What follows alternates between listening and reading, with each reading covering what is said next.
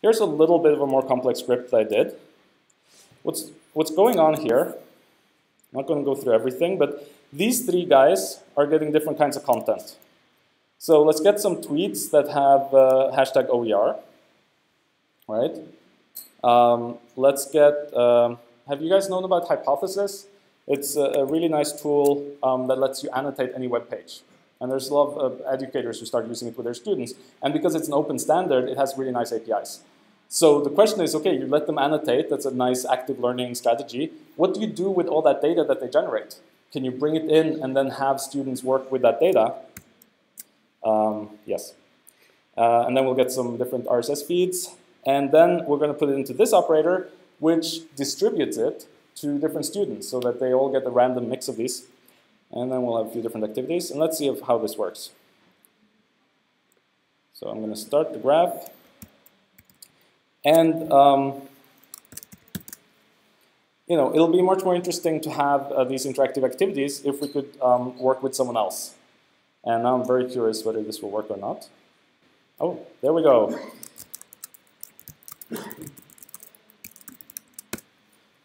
So I have a little bit of help to demonstrate.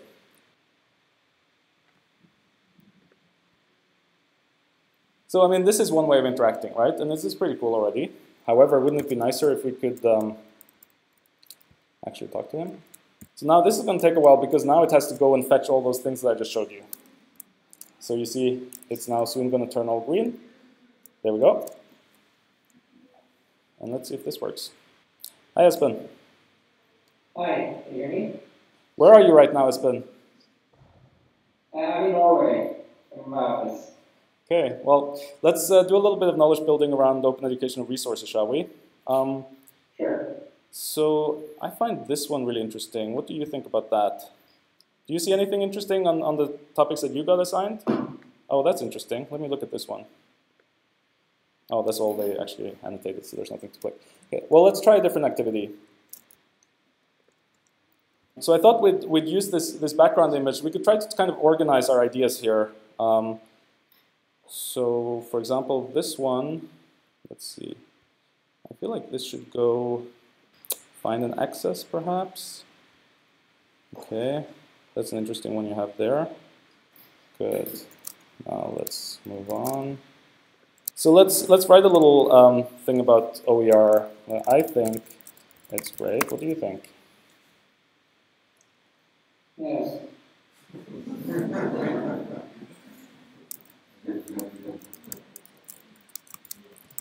Okay. See, this is why we group people based on opposed opinions. This is a perfect example.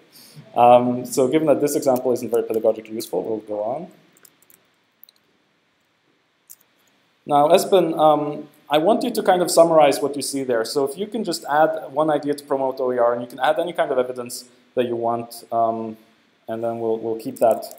So my idea is go to more bar camps, and let's see, this is probably good evidence of that.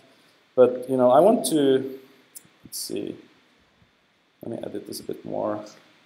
What if we, like, you do a calculation? So if we say, you know, students in Schleswig-Holstein, I read somewhere 92,600.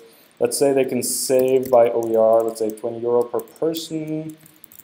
What would that be? Let's say B1 times B2.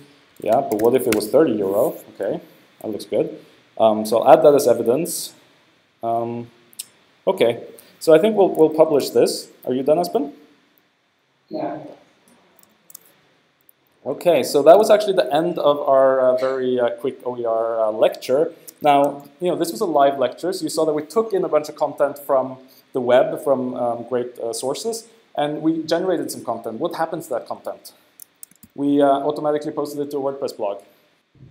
So that's Espen's contribution. And there's mine, as you see. You can go look at my spreadsheet. Or you can listen to another great podcast. Who are mine? Someone made that. I don't know who. They're probably not here. Thank you, Espen.